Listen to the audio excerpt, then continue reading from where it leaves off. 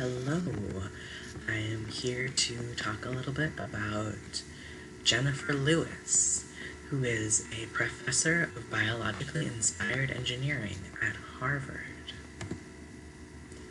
So, Lewis graduated from the University of Illinois with a Bachelor's of Science in Ceramic Engineering and high honors in 1986. From there, she went on to MIT to get her doctorate in science in ceramics science in 1991. From there, she went on to become the Hans Thurnauer Professor of Materials Science and Engineering at the University of Illinois from 2004 to 2013.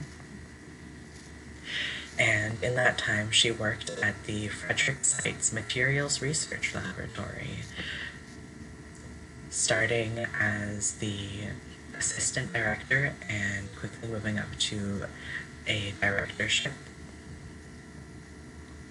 From there, she went on to become the Hans-Georg Weiss Professor of Biologically Inspired Engineering at Harvard, starting the Lewis Lab at Harvard.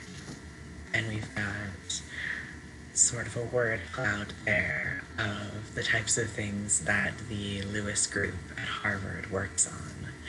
It's a very diverse lab. So what have they been working on lately? They've been working on microbatteries, and more importantly, the things I'm interested in here.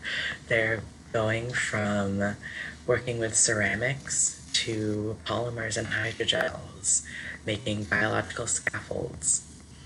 So what we're talking about with a biological scaffold is something where you're making a structure of non-biological material, where you're then filling in cells to basically fill in the gaps.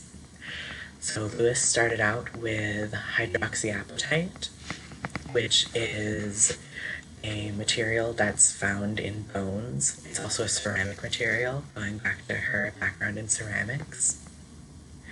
And then with the move to Harvard, she has gained more access to biological technologies and is working more specifically in bioprinting, where she's not just printing biological scaffold structures, but actually printing cells.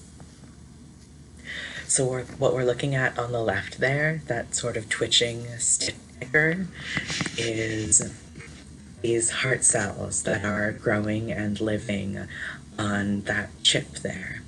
And then on the right, we've got 3D printed human kidney tubules. So some of the building blocks of a human kidney. So the Lewis Lab recently has been published for their work making this rubber for these touch-sensitive robot fingertips on the upper left. Coming back to those biological scaffolds, looking at that image in the bottom left, there's that ceramic foam ink that the Lewis Lab has done some 3D printing with.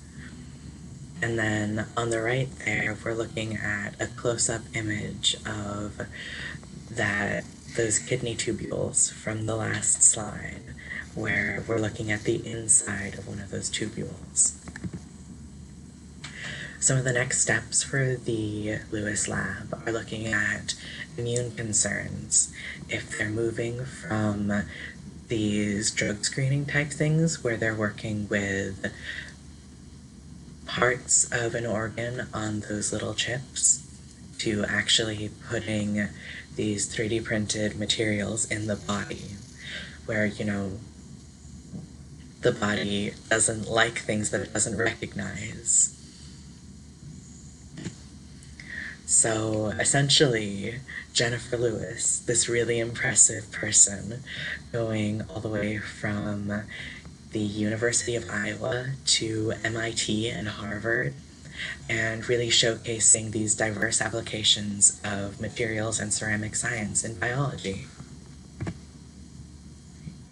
Thanks, folks.